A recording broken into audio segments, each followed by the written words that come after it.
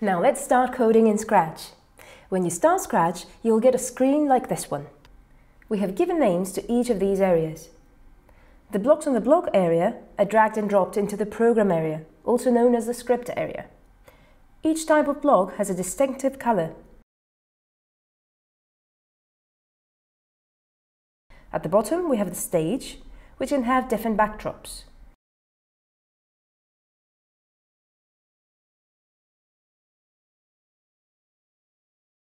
And here we have the sprites, which are the characters that you can program to tell them what to do.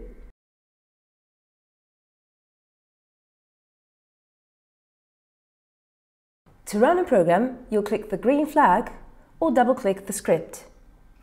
You can resize the execution area by pressing the arrow that appears on the bottom right of the area. Now let's try out different blocks in Scratch to get a better idea.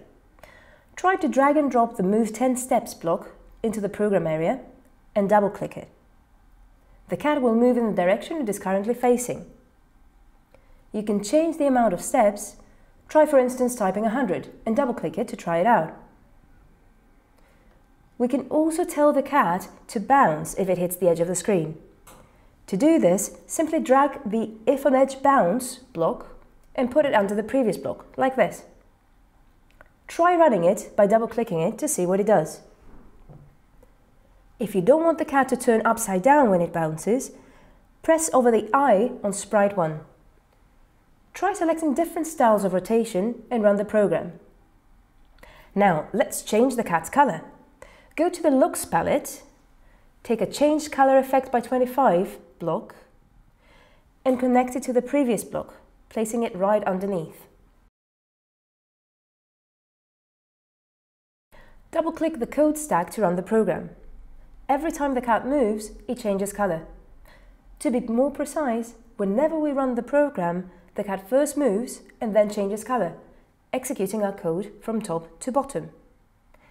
This program runs very fast, so we can't see the order of execution with the naked eye. If you would like to observe more closely the sequence of execution, you can introduce a Wait 1 second block from the Control palette and place it between the two other blocks. When you run it this time, there is a 1 second pause between the cat moving and changing color.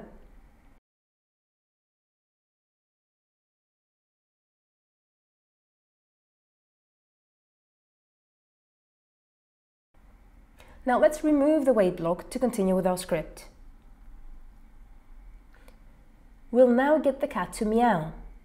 Introduce a Play Sound block from the Sound palette, setting it to meow, and place it right underneath your stack of code. Double-click the stack to run the program. The cat now meows. Great! Another way to run a program is by pressing the green flag, which is on the top right of the execution area. To do this, you'll have to add the When Green Flag Clicked block, which is at the Events palette. To run the program, press the green flag. We're going to be creating many different programs in this course, so it's important to give them representative names. Every project can be saved so you can work on it later. This is very useful as you may come up with new ideas to extend and improve your programs. If you're working on the offline version, go to File and Save. If you're working on the online version and are logged in, the program is saved automatically with the name you gave it. If you're working online anonymously and want to save your project, go to File and Download to your computer. It will ask you where to download the file and what name to give it. Note that Scratch files end in .sb2. If you named your project First Example, it will be saved as firstexample.sb2 in the folder you selected. In the previous version of Scratch, the files end in .sb, but no worries. Files that were created in the previous Scratch version can be used in this version too. If you want to work on your project again later on, you can simply open the file when working offline or upload from your computer when working online anonymously. Well done! You've created your first computer program. Let's keep trying out Scratch.